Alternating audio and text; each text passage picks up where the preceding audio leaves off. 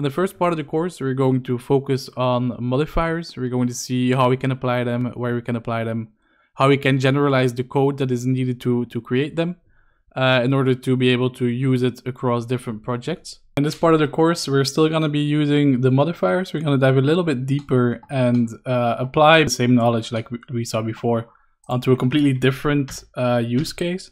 So we're going to be generating some rocks here.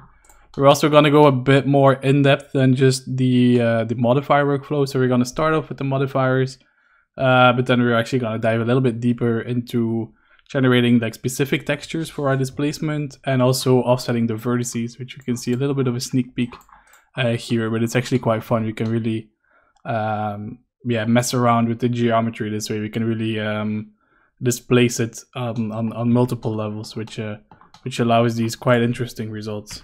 In this part of the course, we're going to leave the modifiers aside for a little bit. We're going to just focus on actually creating geometry. We're really going to get into the nitty-gritty of modeling, adding edges, extruding faces, moving vertices around. So we're really gonna keep it simple in the beginning. We're just gonna focus on a single book, see how we can make it, how we can script it. And then once you know how to make a single book, you can easily make like a whole shelf of books. Even a whole library with this relatively simple script. So I really don't want to overwhelm you guys. We will also spend some time and attention on the quality of our code, making sure that everything is clean and structured. All right, so without further ado, let's start the course.